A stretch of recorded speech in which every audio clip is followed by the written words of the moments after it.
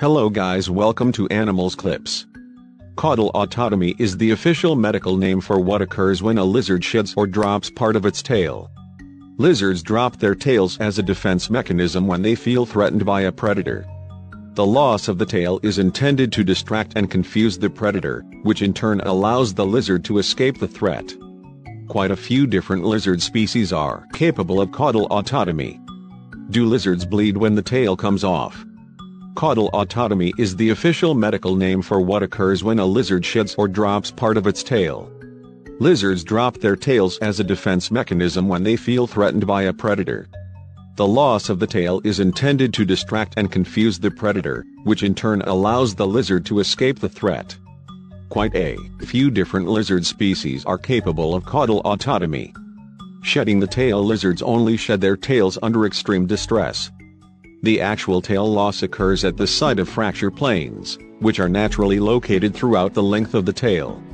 Most lizards have fracture planes either between their vertebrae or in the middle of the vertebrae. When the lizard drops its tail, the fracture plane severs the body's connection with the skin, muscle, nerves, blood supply and bone in the tail. The tail will fall off of the lizard's body and then continue to twitch and wiggle on its own for several minutes. Normal bleeding: it is normal for the tail to bleed slightly when it detaches from the body. The sudden loss of contact between the body of the lizard and the tail means that blood will still flow slightly for a minute, and you may see pink, exposed flesh and body fluids immediately after the tail has been dropped. This occurs regularly in the natural environment, and your lizard should not suffer any long-term ill effects as the result of dropping his tail.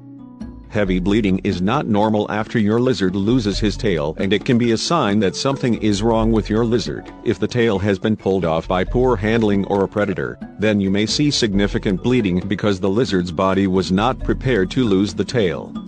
You may also come across a tail that did not detach correctly or only detached partially. Bleeding that consists of more than just a few drops of visible blood or slight oozing needs immediate veterinary attention. Any significant blood flow will need to be staunched as quickly as possible and treated by the veterinarian. Thanks for watching.